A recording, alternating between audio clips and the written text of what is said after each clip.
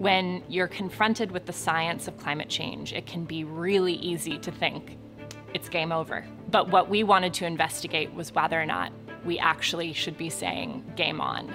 How about a high-rise built with a material that takes a lot less energy to make? Portland, Oregon has the nation's first wooden apartment building. The wood is almost as strong as steel and fire-resistant. Some say no-till farming is an old-fashioned way to be more environmentally and economically sound. Kansas farmer Josh Lloyd has been doing it on his land for 20 years.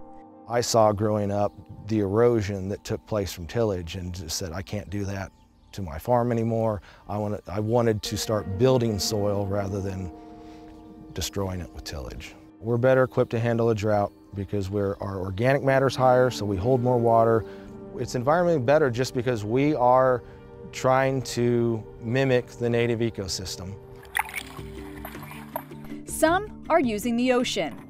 Brent Smith farms the waters off the coast of New York, cultivating kelp and some shellfish. And we try to grow as many species in small areas as possible using the entire water column.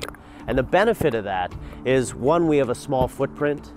Two, because we're growing vertically, we can grow incredible amounts of food in small areas. And because we pick restorative species we don't need to feed, we don't need to water, we don't need to fertilize, it makes it the most sustainable kind of food production on the planet.